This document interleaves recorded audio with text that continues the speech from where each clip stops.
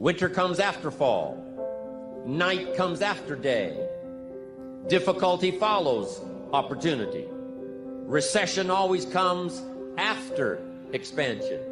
It's been the rhythm of life for the last 6,000 years of recorded history. So the winters are going to come. The winter of sickness, the winter of disappointment, the winter of devastation, social winters, economic winters, personal winters when your heart is smashed in 1,000 pieces and the nights are unusually long.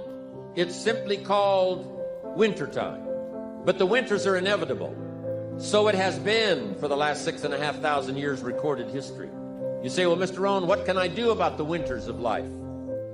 Here's what's exciting about the passing of time. It takes you through whatever you're experiencing at the moment. That's what time will do, take you through the winter. Now, how do you handle the winters? Make this little note. You can get better, and you can get stronger, and you can get wiser. There's no winter that you can't overcome. There's no winter that you can't figure out how to survive. You must look out for your enemies. And believe me, we're going to have some. There's going to be political enemies. There's going to be social enemies. There's going to be people that'll be envious, and they will not be your friend. I want you to ponder these 4 questions. Here's the first one, and that's why. Why pay the price? Why work this hard? Why go this far? Why try to learn this much? Why try to do it all? Why try to see it all? Why try to have it all? Why study? Why put yourself out? Why try to take on this much responsibility? Why develop yourself to the full? Why try to become all that you can possibly become? Why try to earn as much as you can earn, share as much as you can share, develop every skill you possibly can, see every human you possibly can, go to every class you possibly can, touch everybody you possibly can? Why do that much? Why go that far? Why share that much? Why give that much away? Why try to see everything? Why try to do everything? Do everything? Why try to become everything? That's a good question, why? And you're the only one personally that can answer that question for yourself. You've got to have your own list of whys. Work on your list of whys. One of the big thrusts for success is to come up with a strong enough why. In leadership training, here's what we learn. If the why is powerful, the how is easy. But if the why isn't strong, if your goals aren't powerful, if the vision isn't clear, the old prophet said, without a vision we die, without a vision we perish, without a dream we're nothing. From the movie The Professionals, it said, we joined because we believed. We stayed because we were committed. We left because we were disillusioned. But we came back because we were lost. Without a dream, we are nothing. I'm asking you to sit down with your family and develop a dream strategy. I'm asking you to make a list of what you want. What kind of health do you want? What kind of skills do you want? What kind of income do you want? What kind of gifts do you wish to bestow? What kind of power would you like to have? What kind of influence would you like to have? I'm asking you to go home and work on the why. I'm asking you to have a vision. Now, here's number 2. Here's another good answer to why. It's the second question. Why not? Why not see how much you can earn? Why not see how much you can learn? Why not see how many skills you can develop?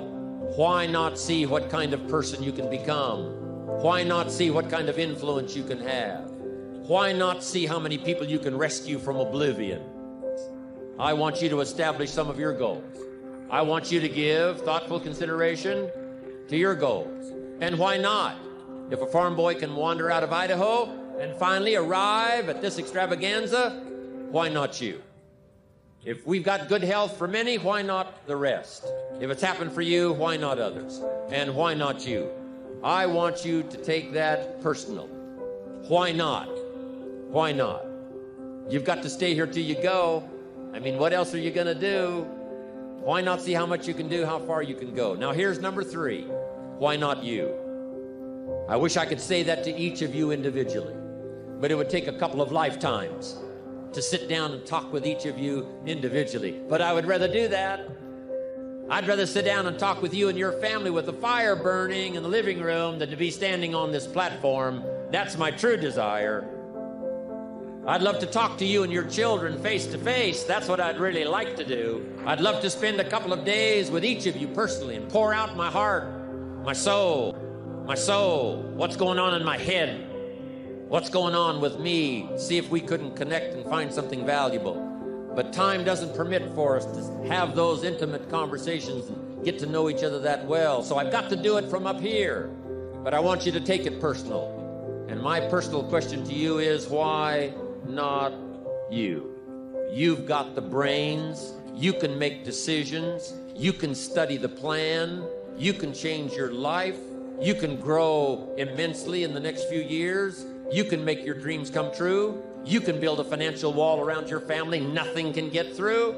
You can become healthy. You can become powerful. Why not you?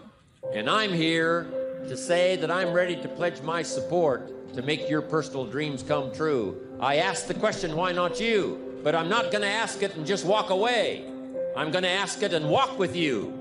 And now here's my last question. My very on the questions to ponder is, why not now? There never was a better time. And what a time now for us to take this dream and not let it die. Take this dream and give it life. Take this dream and breathe into it your own personal spirit until finally it becomes a flame that burns around the whole world. Let's go do it now. It's not what happens that determines the major part of your future. It's not what happens. What happens, happens to us all. The key is what you do about it. It's not what happens, it's what you do about it. And he said, if you will start that process of change, do something different the next 90 days than you did the last 90 days, like picking up the books to read. Do something different, like the new health disciplines, relationship with your family, whatever it is, doesn't matter how small it is. If you'll start doing different things with the same circumstances, since we cannot change the circumstances, but we can change ourselves. We can change what we do. And then he gave me another secret to success when he said, what you have at the moment, Mr. Rohn, you've attracted by the person you've become. What you have at the moment, you've attracted by the person you've become. Few little simple principles here. Once you understand these, it starts to explain so much. Now, sometimes it's a little tough to take, blaming yourself instead of the marketplace, taking responsibility instead of putting it off on someone else. That transition sometimes is a challenging mission. And this one was a little tough for me. He said, Mr. Rohn, you've got pennies in your pocket, you've got nothing in the bank, the creditors are calling, you're behind on your promises. And he says, here's how that occurs. You've attracted, up until now, you've attracted the things to you because of the person you've become. Now I said, well, how can I change all that? He said, very simple. If you will change, everything will change for you. You don't have to change what's outside. All you've got to change is what's inside. To have more, you simply have to become more. And then he said, don't wish it was easier. Wish you were better. Don't wish for less problems. Wish for more skills. Start working on yourself, making these personal changes. And he said, it'll all change for you. I got a telephone call 5 years ago. The company said, we're ready to expand internationally. We need some help. I was sort of semi-retired, looking for the next exotic beach.